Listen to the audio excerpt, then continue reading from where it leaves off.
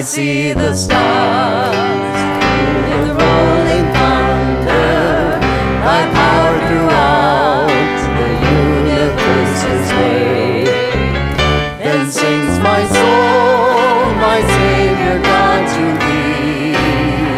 How great thou art, how great thou art.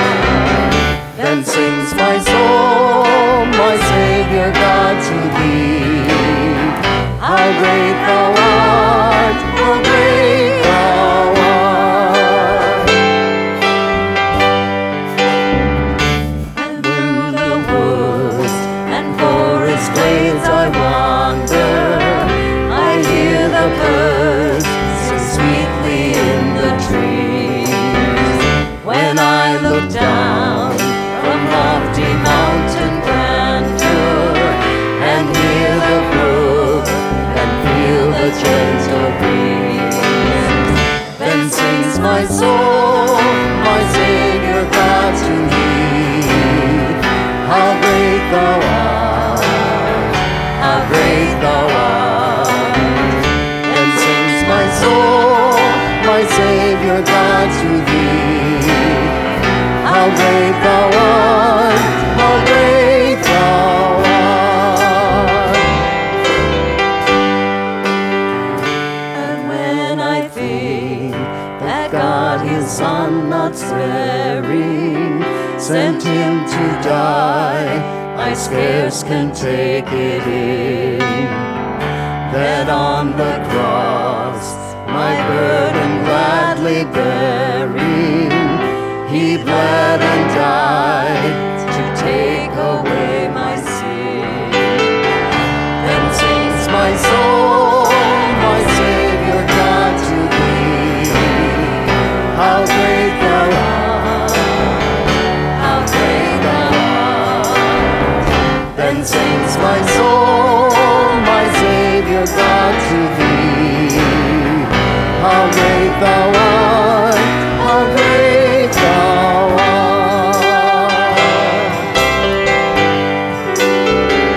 When Christ shall come with shouts of acclamation and take me home, what joy shall fill my heart.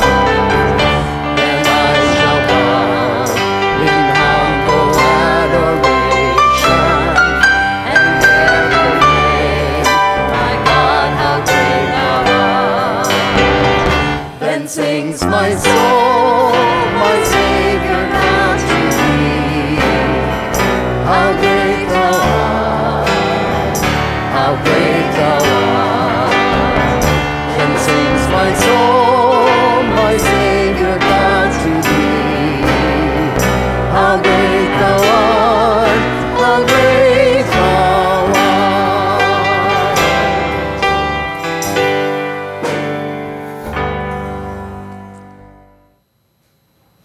The Holy Gospel for this Sunday is found in the Gospel of John, the 5th chapter.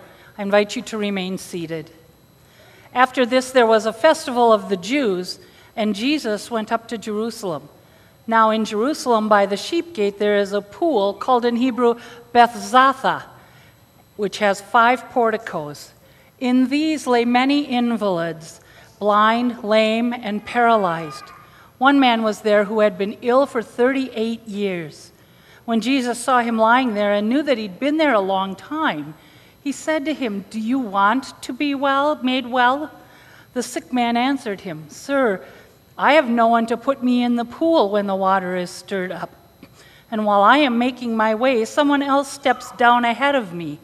Jesus said to him, "Stand up, take up your mat and walk."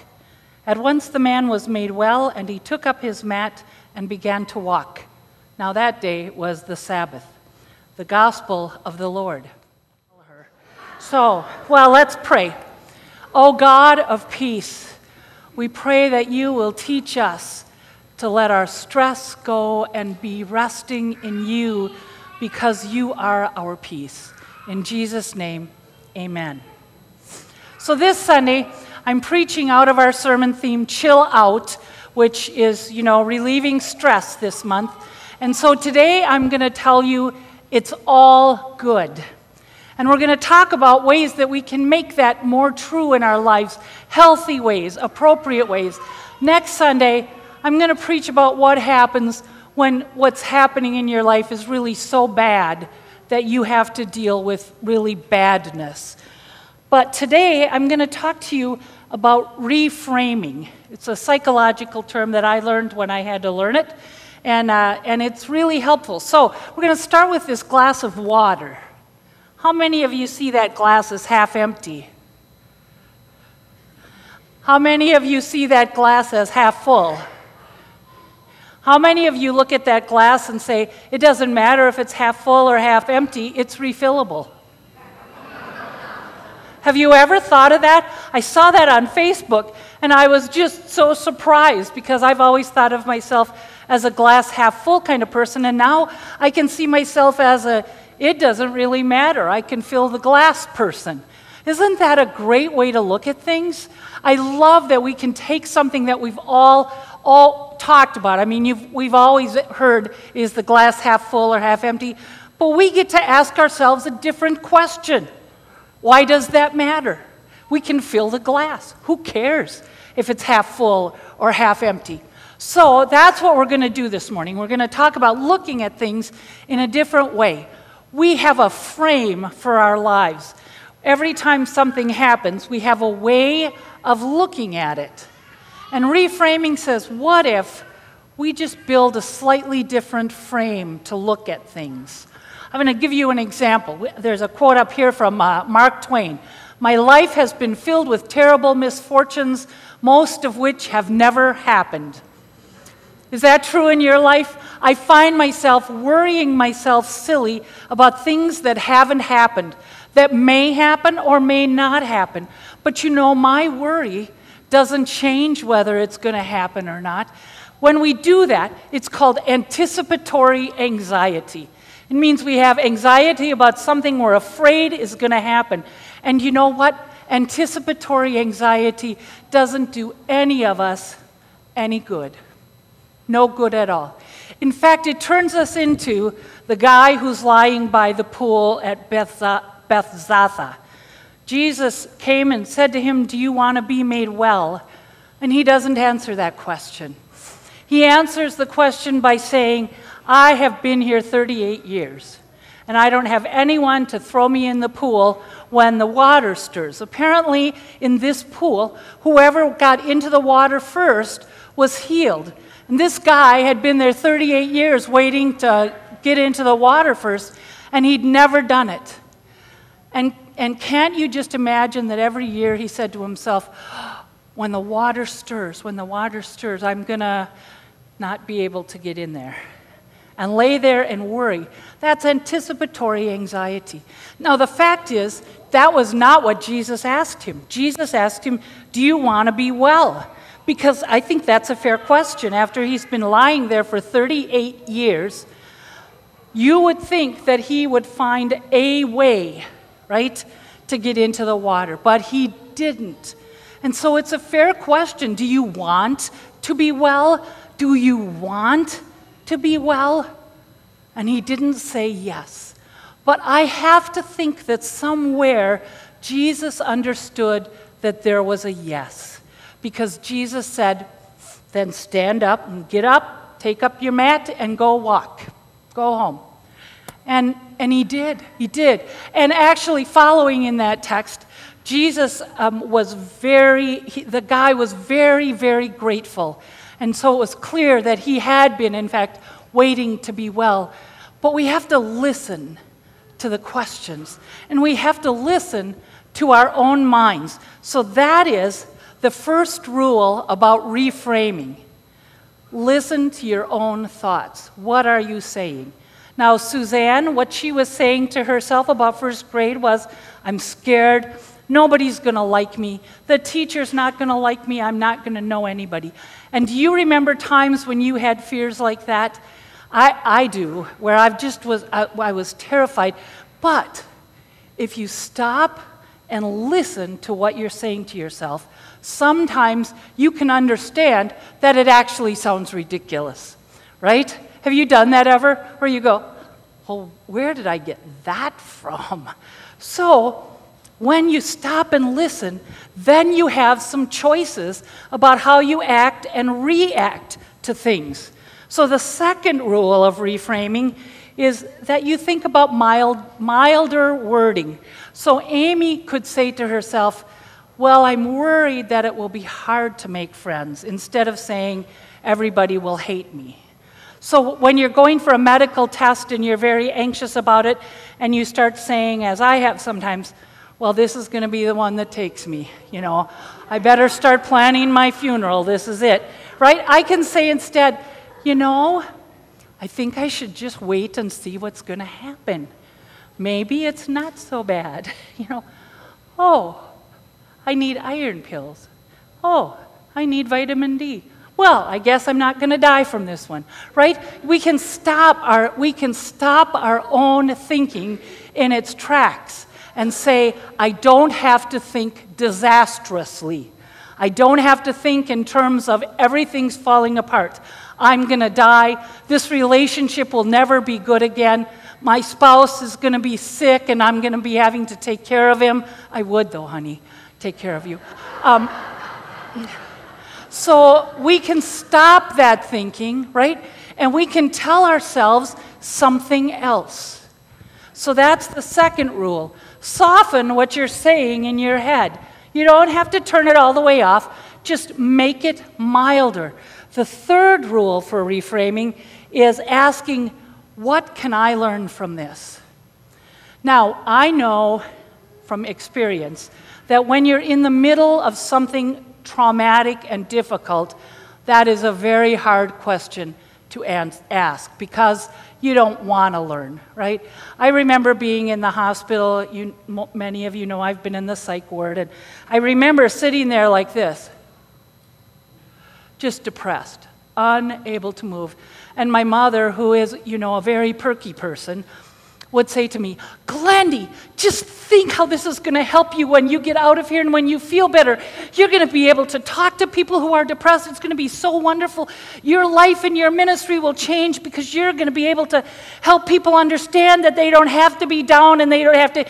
And I'm thinking, just go away. And I wrote that in my journal that night. I wish no one would talk to me, right? But she did. The door cracked open, and I started to wonder, what can I learn from this? Which, when you're in the middle of trauma, is actually a good question if you ask it of yourself gently. Because when you're in the middle of a problem, almost every moment presents an opportunity to learn, doesn't it? I can learn patience. I can learn to be a little kinder than necessary. I can learn to be generous with myself and with other people. I can learn to take care of myself. I can learn to love the people around me. And maybe the hardest of all, I can learn to accept help and care. So, ask yourself, what can I learn from this? The fourth rule about reframing, by the way, these are my rules. So, challenge your assumptions. This is a great one in relationships. If this is an example that's never happened, right? But let's say that I walked into Pastor Maria's office and said, oh, I have to talk to you about something. And she says, I don't have time right now, right? And I, being me, will walk out and say, oh, she doesn't like me anymore. I must have done something to make her mad.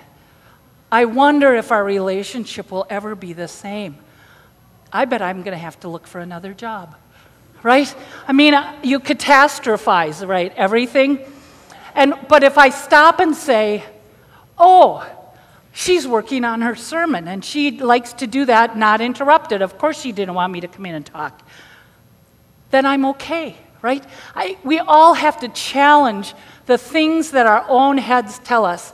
I have a little saying in one of my notebooks that says, stay out of your head today. It's not a good place to be. Right? Sometimes Our own minds, our own anxieties, our own frustrations make us say and think crazy things. And we get to challenge those assumptions. Jesus challenged the man's assumption about whether he wanted to be made well. In James, the text that we read first, James said to us, "When troubles come your way, count it all joy." Now, to me, that's a drastic reframing of your troubles. But I think that that's a good lesson, because when we stop and look at our troubles and our tribulations and the things that are the most painful and the most difficult in our lives, here's where the joy comes. We are not alone. Christ is there. We are there for each other. Friends and family are around. And we can have joy in the middle of hard times. And finally, the fifth rule about reframing is to ask God to give you a different perspective. Here's what I mean.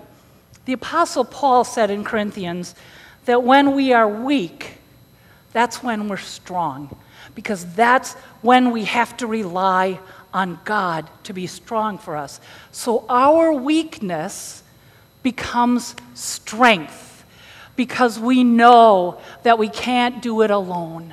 We have to rely on God. So weakness is strength. And,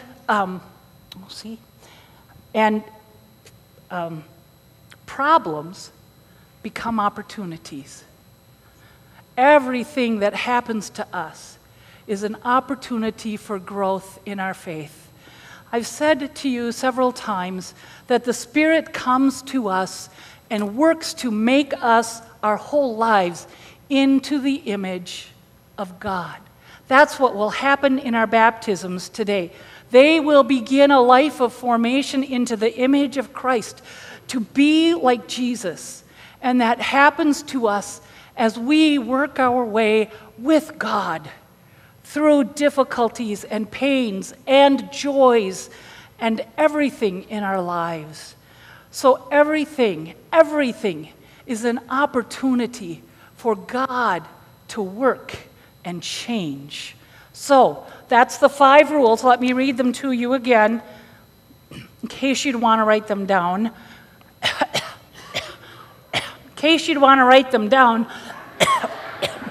Rule number 1, pay attention to your thoughts. Rule number 2, soften the wording in your head. Rule number 3, am I going too fast for the one of you who's writing it down? Okay. Ask, what can I learn from this? What can I learn from this? Number 4, challenge your assumptions. And number 5, ask God to give you a different perspective. Weakness becomes strength, and problems become opportunities. So here's what I'd like you to do this week. I'd like you to take one problem in your life and reframe it. Look at it in a different way and see what a difference that can make, okay? One problem reframed this week. And I'm preaching next week, so I will be here to ask you how you did. All right? Amen.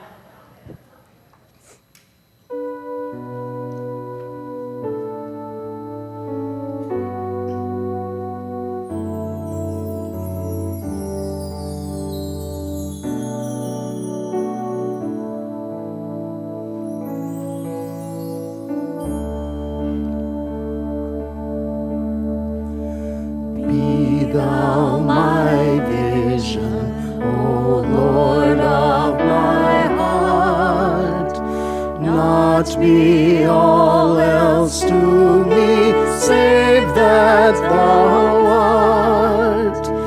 Thou my best art, by day or by night, waking or sleeping, thy presence my light.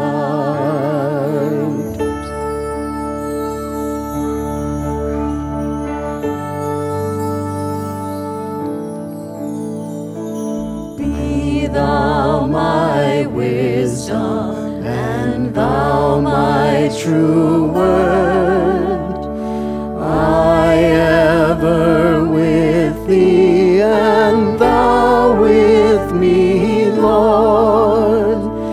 Thou my soul's shelter, thou my high tower. Raise thou me heavenward, O power of my power. Riches I heed not, nor vain empty praise. Thou my inheritance now and always. Thou and thou only, first in my heart.